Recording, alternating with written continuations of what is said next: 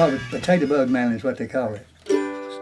I started out playing about 4 years old. I was playing this called a potato bug mandolin. I had to sit up in the bed and cross my legs to hold on to it. And my mother's trying to teach me G and C chords on it, you know. And that's the way I started. After that, I kind of went to the guitar and played a little bit. That's as I going up to 5 or 6 then, you know, getting on up a little bit. There's soda pop and the dancing spree. My influence was, I remember Hank Williams Sr. When I was a kid, we had, back in the old country place where I grew up, we'd all gather around this little radio, you know, all the family. But Hank Williams, you know, I loved his stuff, the way he played, you know. My dad bought me a fiddle and paid $5 for it, and it only had 2 strings on it. So anyway, I started learning playing a little on the 2 strings, you know. They wanted me to enter this fiddler's contest. I said, Daddy, I said, I need 2 more strings. And in the state of Alabama, I won the first prize. Kenny, born and raised in Alabama, near Muscle Shoals, which is itself an important center of American recording. Kenny is a guitarist and also a very fine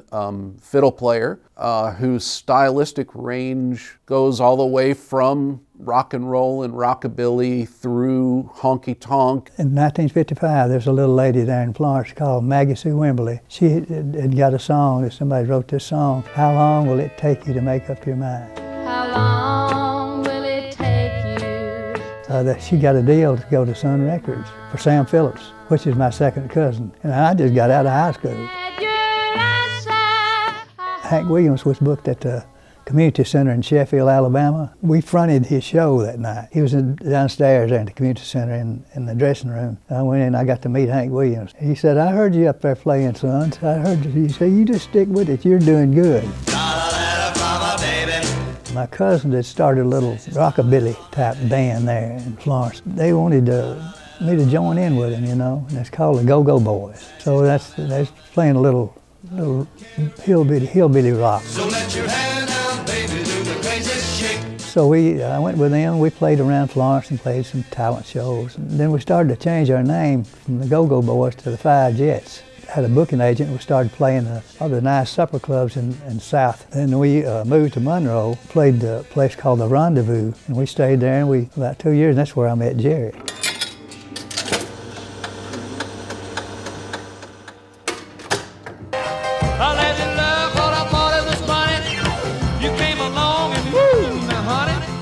Jerry Lee is, of course, one of the major figures of early rock and roll. He was an early rock and roll star. His flamboyant, highly energetic stage presence, the way he played piano, not just expertly with his fingers, but also with his feet and his elbows and his fists.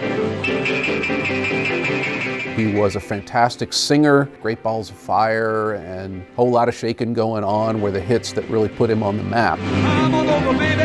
We got chicken in the bar. And made him kind of a household name in the late 1950s. But anyway, that's where I started with Jerry. He said, you know, that I was the only rock and roll fiddle player he'd ever met.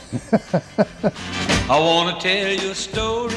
First show together was in Texas, and it was, 1967. There's one thing that I noticed I didn't realize, but at the end of the show, you know, usually Jerry kicks the stool back, and I wasn't aware of that. He was doing a whole lot of shaking, and so he kicked the stool back, and it got me right between the knees here. I said, I won't make that mistake again. So now, if you watch the end of the show, you'll see that I moved back. You know, they labeled him as rock and roll, you know. But see, he come out, his first record was Crazy Arms, you know, which is a country song. And You Win Again is a country song. It's on the backside of Great Balls of Fire. This heart of mine.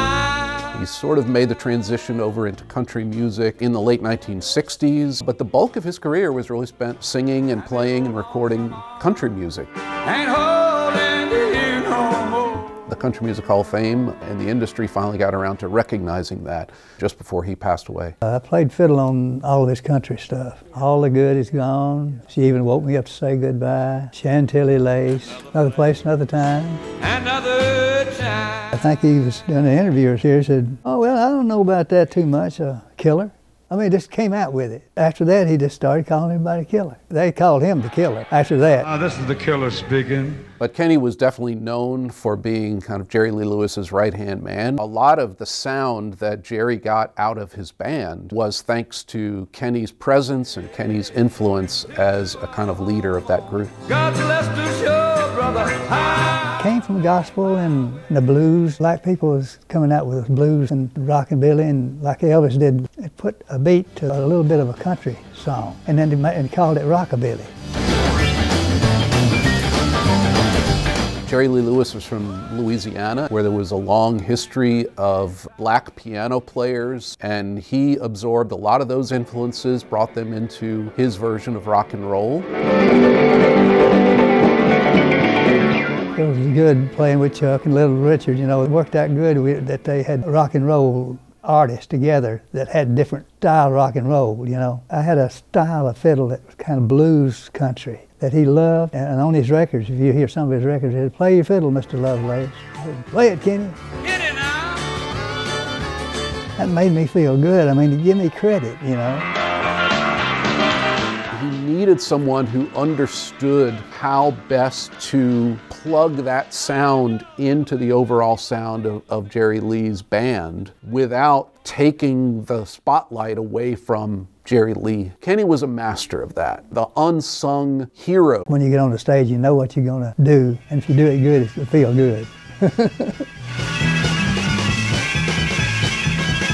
While he was associated for decades with Jerry Lee Lewis, and that was kind of his primary gig, he worked with a lot of other artists, both on stage and in the studio. This is his first appearance on the Grand Ole Opry in Nashville. The Grand Ole Opry was one of them, 1973.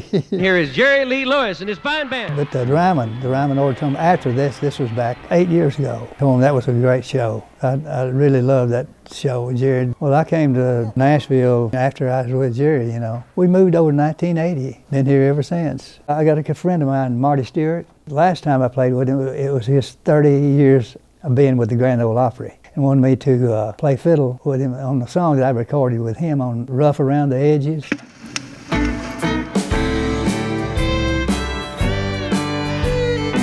During the time I was with Jerry, I cut a couple albums. And have no place to go. 2019, we did our last show in Greenville, South Carolina, and packed the house. And he did really well, did a great show. Got older and he still made it happen. You know, he still kicked the stool back. I still moved back.